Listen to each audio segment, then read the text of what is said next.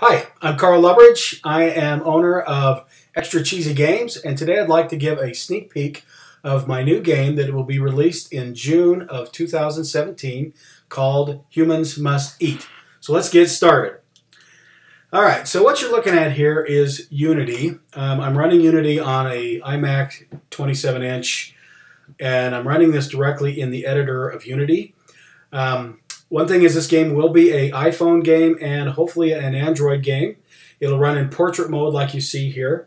And because this is a sneak peek, just be a little bit forgiving of some of the, I don't know, the stuff that isn't finished or the technical stuff. Like you can see the frame rate in the upper left corner here, and this little starburst has, pixelization because of the compression.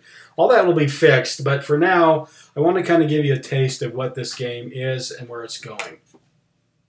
All right, so the game is going to be in full 3D. This out here is what's called the map, and it is where the economy of the game lives, in the meta game where you will spend your money that you'll earn in the game, and also you'll use what's called gold burgers, which are my version of diamonds. And the goal of this is you are a young entrepreneur wanting to make a fast food chain, and you begin in a map where it's actually not this one. This was actually a couple of labels later. A friend of mine named Jake Campbell and I have talked about this game a lot, and he felt like this was starting him with too much, and so he threw out the idea of making it a lemonade stand, and I agree with him. So probably you'll start off just on one single block, little lemonade stand in your house, and you'll be selling lemonade. And you'll build up, you'll earn money, and you'll save, and you'll invest, and you'll get it to be a bigger restaurant. This area, this map is called the Fizz and Fries map, where you can sell like pop and fries and probably fried mushrooms and onion rings and so forth. But this map is a little bit further down the road, so you're getting a little bit of a head start on this. But this isn't, I'll talk about this map more in a minute. Let's go actually into the game, because this is where you spend the money. Let's go actually where you earn the money. All right, so this is the game board. And you'll see here at the top, you have a shift timer. You play the game in shifts. And at the bottom are your customers. And your customers have come expecting to be able to buy food. So above each customer is a menu item they've ordered. Like this order is a small drink with, it's not a Mountain Dew, it's a Mountain Dude is what this is called.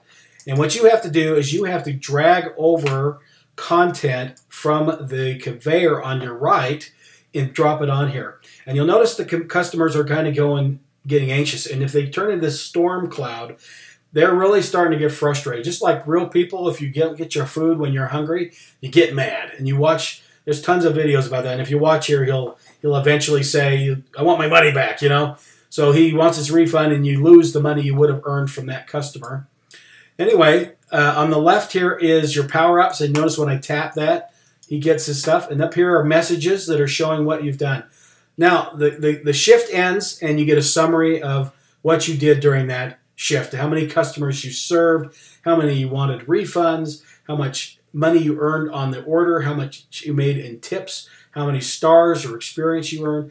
This is some quality information about how quickly you served the food and how much trash you generated. I'm going to show you one quick thing about the economy of this game. You'll notice when you get the food showing up here, if I bring food and I drop it like this, notice it just disappears. What that is it actually went into a trash bin and you didn't make any money on it.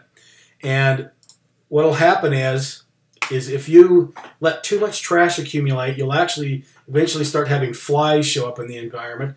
And this is a mechanic I still have yet to put in. And you can even get the health department to come in and shut you down for the day. So let's go back out of the map and discuss that for a bit. Now, on the map, you'll notice that the buildings here have two distinct types. There's buildings with green icons above them and blue icons. Green icon buildings are food vendors.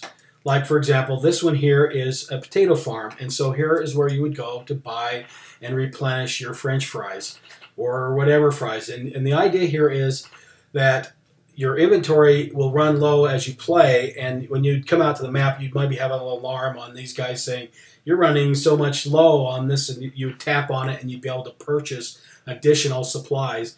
And depending on your store, you have only a finite amount of room to store it, so you can't cash off too much before you have to maybe go buy some more.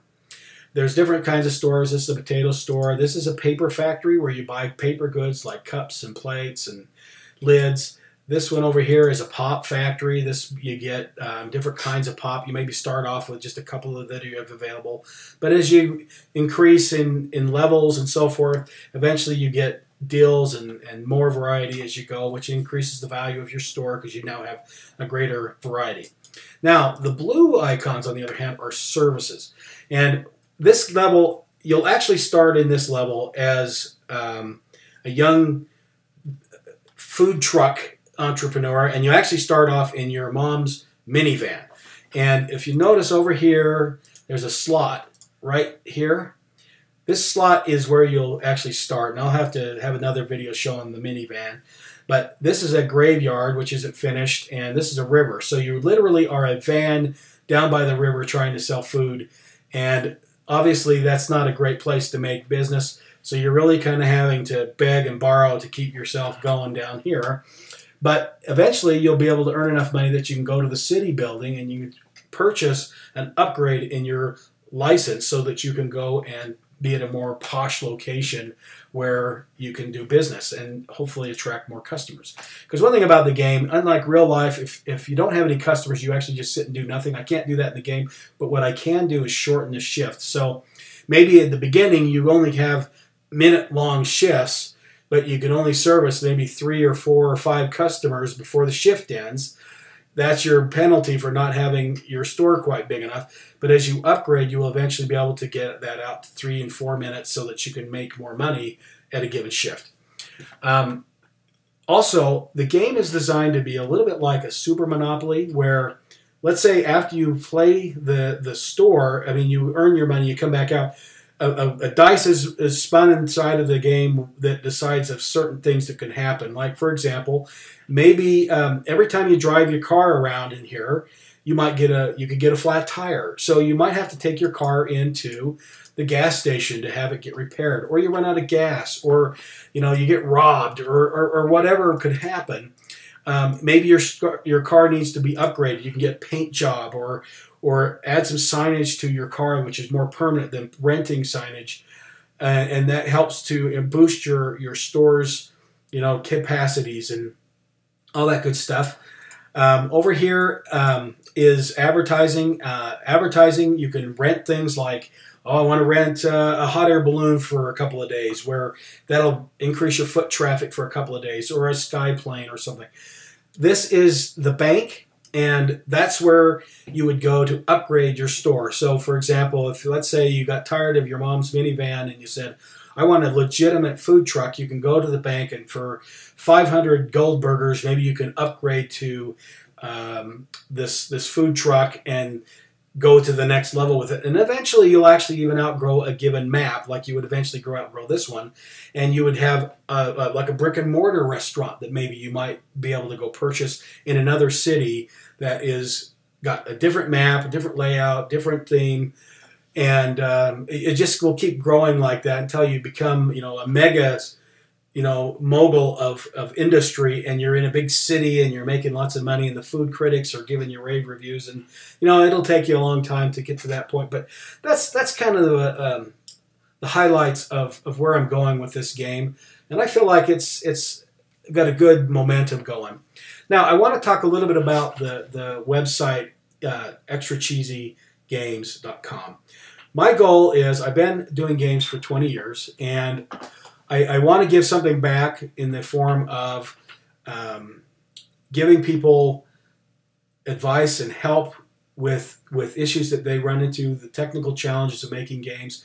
I would love to get emails asking me how to do certain things in shaders, or any advice with Maya, or programming in Unity, or whatever. You're welcome to call, to text me. Don't call me. I don't know how many people I get into the call. But you can text me, and then I I'd be happy to get back with you the best I can. And if I can help, I will. I'm going to post snippets of code and shaders and give advice in general about tools I use and my thoughts on things. And hopefully, you know, it's something that'll be useful to someone in the future.